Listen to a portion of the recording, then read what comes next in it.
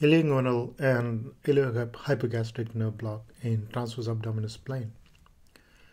Both these nerves can be blocked using loss of resistance technique, peripheral nerve stimulation, and ultrasound guided.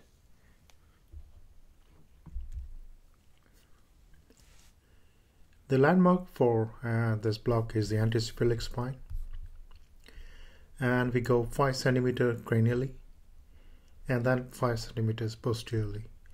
At this point, both the nerves are lying in the transversus abdominis plane.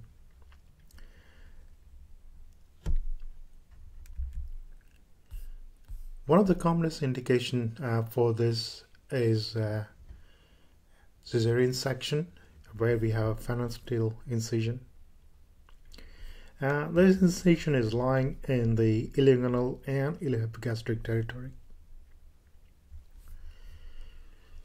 And like I've explained, the landmark is 5 cm cranially from the anterocephalic spine and then posteriorly. When we use a loss of resistance technique, we can use a blunt needle, or we can use it a needle through needle technique. In the needle through needle technique, we use an introducer, and we can actually go through the introducer with a pencil point needle or a blunt needle. We feel free first pop through the external oblique fascia, the second pop is through the internal oblique fascia, and then deposit the local anesthetic. The other indication is hernia surgery. Again, same landmarks can be used because the incision is in the same territory of L1, L2, that is ilioinguinal and iliohypogastric nerves. The only other thing is that you need to block the genitofemoral nerve, the genital branch of the genitofemoral nerve, for hernia surgery for complete analgesia. This is a demonstration of the PNS technique. The landmarks, again, anterocephalic spine 5 cm cranially, 5 cm posteriorly, and at this point we go through the skin subcutaneous tissue, feel for the pop through the external oblique fascia and then the internal oblique fascia, and as you actually reach the nerves, you will actually see the contractions of the muscles, because the ilioinguinal iliohypogastric nerves are motor to the abdominal muscles. They are not only sensory to the inguinal region, but they are also sensory. So what you're seeing is the contraction of the abdominal muscles, and they can extend from T10 to L1 level. So it's a very good block for inferior umbilical region. For the ultrasound technique, the probe is placed just above the iliac crest, again 5 cm cranially to the anterocephalic spine, 5 cm posteriorly, and the needle comes from lateral to medial side.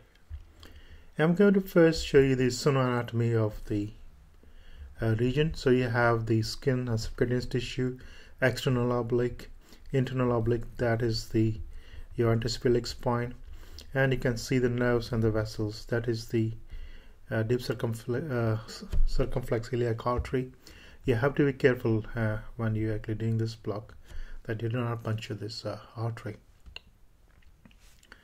And next I'm going to show you the block itself, again coming from the lateral to medial side, and that is the subcutaneous tissue, external oblique muscle, internal oblique muscle.